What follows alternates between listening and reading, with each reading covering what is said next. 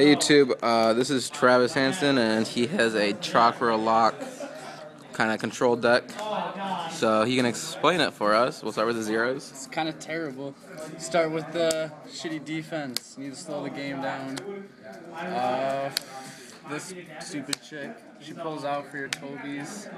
So does Karen, whatever you call her name.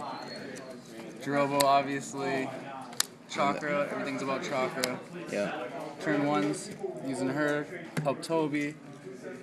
Dude, she's terrible. I don't know what she's doing there. Princess Dust, she just pisses She's off the your point of the opponent. deck, kinda. She helps. She's the Anti. good base. Fuck your shit up.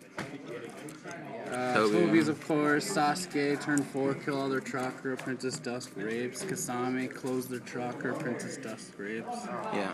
Pull off. You start with killing their hand with Princess Dusk. You want to do that with some crappy training of Moonlights. You're low on Earth, so you suck already. Then you want to build up a lot of chakra for twing limbs. So use this, kill the support ninjas, buff up all your ninjas, and they hate you. Kill all their chakra, they run out. Sad times, regular.